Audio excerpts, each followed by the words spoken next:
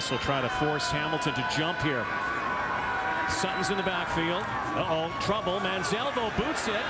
And Manziel goes deep. And it's picked.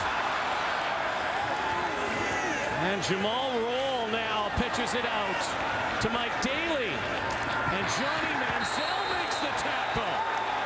And that might have a little anger in it.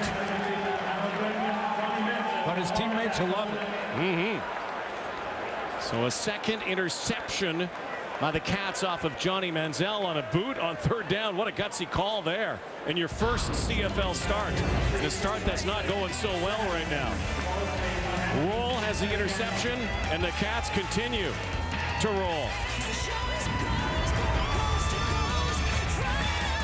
Different quarterback in 4 games. This is the 14th quarterback the Alouettes have started since Anthony Calvillo played his last game.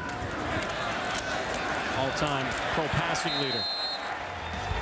All right, thank you, boys. Yes, Manziel and the Owls have been manhandled, but a flash offensively on this drive. Now they run that jet sweep with B.J. Cunningham. Free safety Mike Daly comes up to bring him down, sets up second down inside the red zone, that area inside the 20-yard line. Some people refer to as a green zone.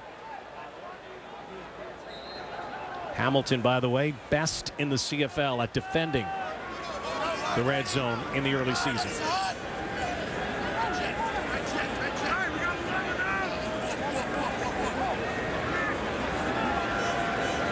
Play clock coming down to 4. Manziel retreats, and it's picked again. His 4th interception, and this time Mike Daly has it.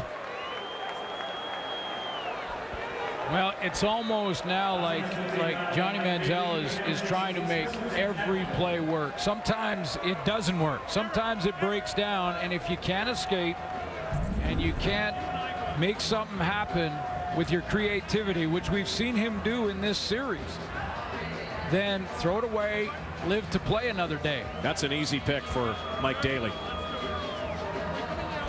A couple of those now, he's just trying to force it, and here's a good shot from the ref cam to see what he saw, which was pressure immediately right down Main Street, and